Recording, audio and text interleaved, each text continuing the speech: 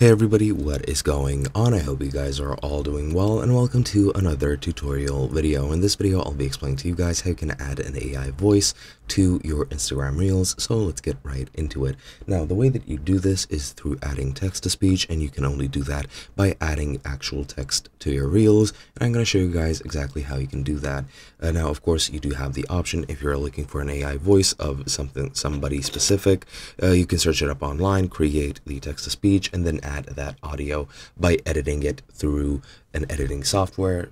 I'm pretty sure through Instagram you won't be able to do it, but if you use any editing software such as Sony Vegas Pro or I don't know, Adobe Premiere Pro, DaVinci Resolve, you can just add them very easily. You can even use CapCut if you want to do it on your mobile phone. However, that is the, more difficult way. If you want to do it through Instagram, it's relatively simple. All you have to do is go ahead and start creating a reel. I'm just going to create a short recording, click next.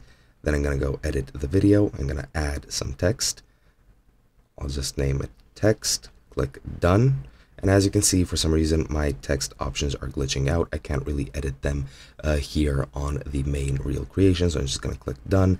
And as you can see, now I have the text here, but I can't really edit it. So I'm just going to go back, and I'm going to go over into my profile. I'm going to save it as a draft first. I'm going to go into my drafts, and then I'm going to select that video. And for some reason, it doesn't want to appear with a text. So I'm just going to go into my reels, and there we go. It's in the drafts. Whoops. So I'm just going to click edit in the top right.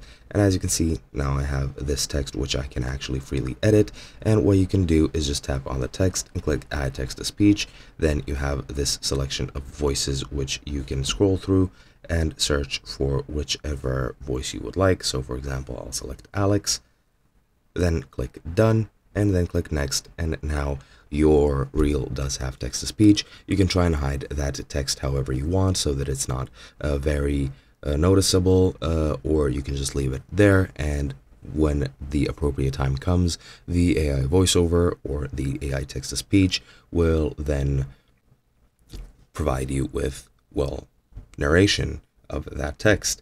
And yeah, you can edit the video as well and just change when each piece of text occurs, and you can add multiple of them throughout the video so that you have sort of like closed captions or something with an AI voiceover.